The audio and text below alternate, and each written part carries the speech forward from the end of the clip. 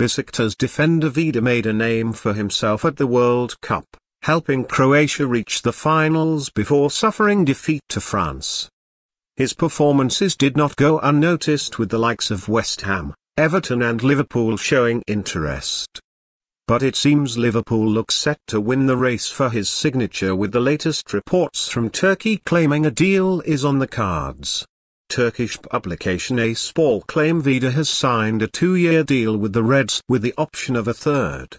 The report claims the Reds have agreed a deal in principle with the centre-back but must now meet Besiktas' 25 metres, £22.2 million, asking price. Only last week, Besiktas president Fikret Orman confirmed the club had received offers for the 29-year-old but didn't name the interested parties.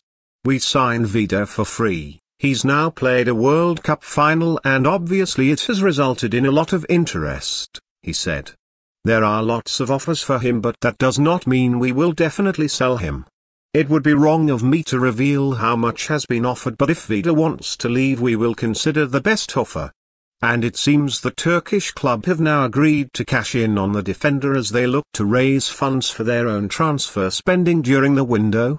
Another indication of Vida's impending departure came when the 29-year-old was not included in the squad submitted to UEFA for their Europa League playoff clash against B36 Torshavn.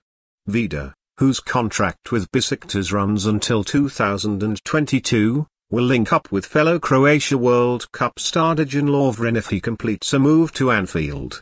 Liverpool have already completed 4 signings this summer: Naby Keita, Fabinho, Xherdan Shaqiri and Alisson.